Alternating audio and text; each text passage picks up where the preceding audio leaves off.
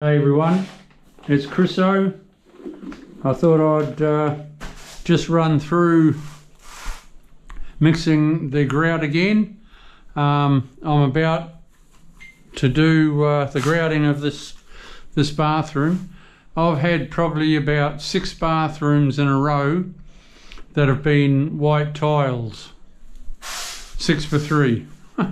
Same sort of similar colour on the floor as well. But anyway, with my grout, you have a bit of water beside you in another bucket.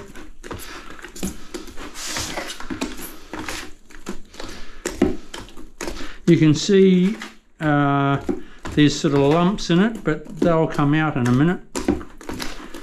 You keep mixing.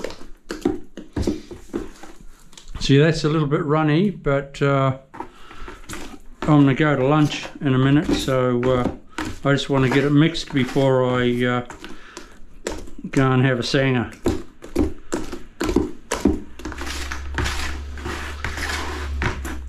I always mix grout by hand these days, you know, because it's always fine lines, big tiles.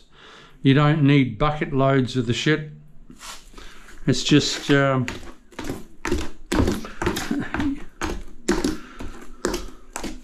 like I buy my white grout in, what's that, a 5 kilo bag. If I have bought it in 20 kilo bags, but it sort of, you waste it, it goes off. I like to get it fresh all the time.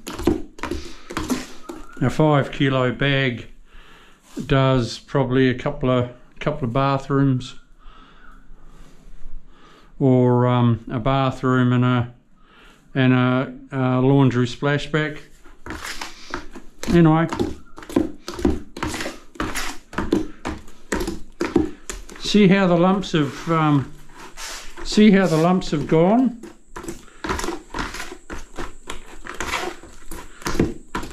It's a little bit runnier than toothpaste,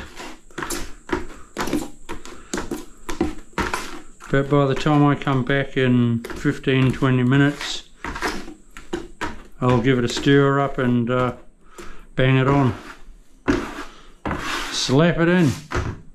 Okay people, we'll see ya. Woo-hoo.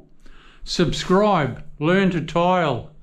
I've been doing this for 35 years, so if I can't show you something, or a lot actually, there's something wrong. Anyway, see you later. Bye.